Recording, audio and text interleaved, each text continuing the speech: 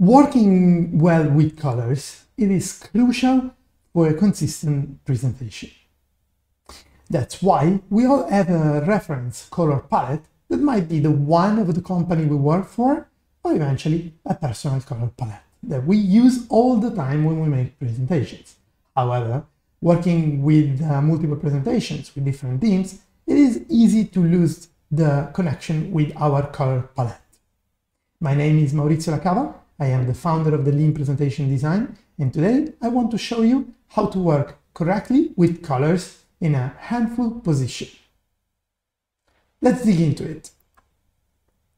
Imagine you have a shape, you open the MLC PowerPoint Add-in tab, and here, as you can see, you will have 6 colors from my corporate color palette, meaning that those colors are the ones from my company.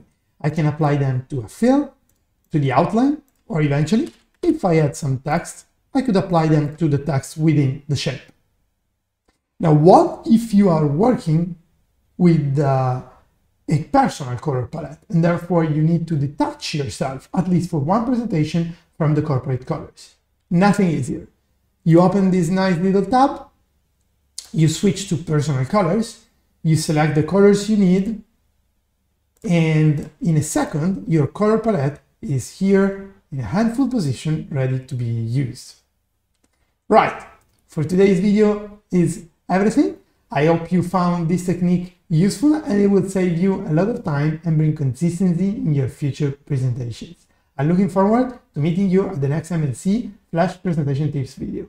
Bye!